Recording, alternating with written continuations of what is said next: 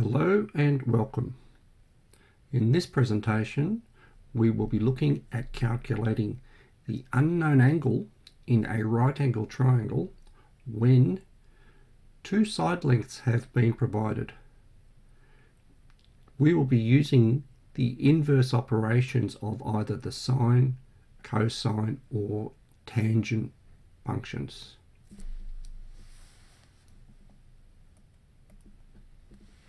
Just as a recap from previous sessions, you need to be able to identify or name the sides in a right angle triangle, hypotenuse, the side that is across from the right angle, opposite, the side that is across from my reference angle, and adjacent, the side that's between my reference angle and my right angle. And also the trig ratios, those being sine theta equals the length of the opposite divided by the length of the hypotenuse. Cos theta, which equals the length of the adjacent divided by the length of the hypotenuse. And tan theta, which equals the length of the opposite divided by the length of the adjacent. We're going to work through 3 examples. And by that time, or the end of that, you should be fairly comfortable in calculating the angles in right angle triangles when 2 lengths are provided. So, first example here, you can see my right angle triangle. I need to identify the knowns and where the angle is that I'm calculating. So, here is my angle that I'm looking to calculate. Here is a known, side length of 12. Another known, side length of 5. I want to name the sides on my triangle. Well, this side here, it's across from my right angle, so it's the hypotenuse. This side here, this is across from my reference angle, so it is the opposite. Now, which trig ratio do I use? Well, which one has both opposite and hypotenuse? Well, there you go. You can see it's the sine theta. So I will write down sine theta equals opposite divided by hypotenuse. Then all I need to do is populate with the values. So the sine of my angle equals 5 divided by 12. And the last step is I just need to use my calculator to solve for this unknown theta. So I will actually be applying the inverse sine operation. What I want to do is remove this sine from this side, and the opposite to applying as a sine operation is the inverse sine. So I'll show you how I can do that on my calculator.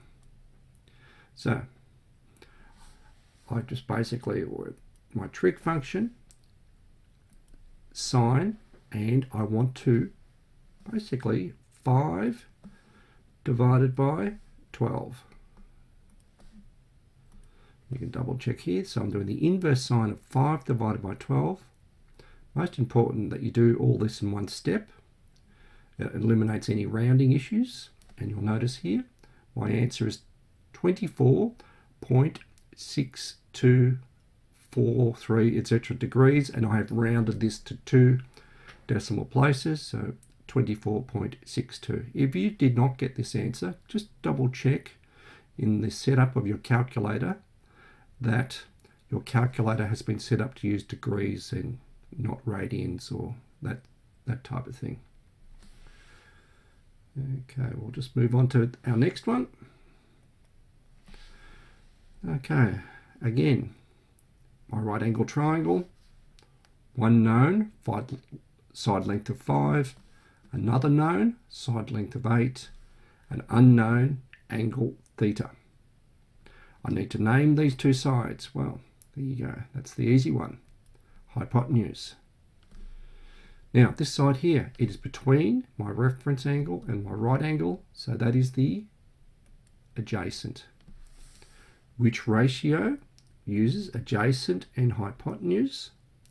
That is cosine theta.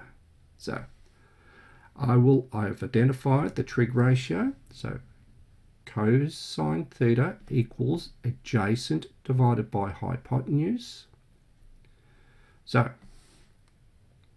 populate those numbers. So cosine of theta, theta is my unknown, equals 5 divided by 8. Adjacent is 5, hypotenuse is 8. Then I'll use my calculator to calculate the unknown angle. So you'll see here, theta equals the inverse cosine of 5 divided by 8. I'll show you quickly how I do that on my calculator. Just go to the trig functions that I have. You might just have a button straight up that just says inverse cosine. 5 divided by 8.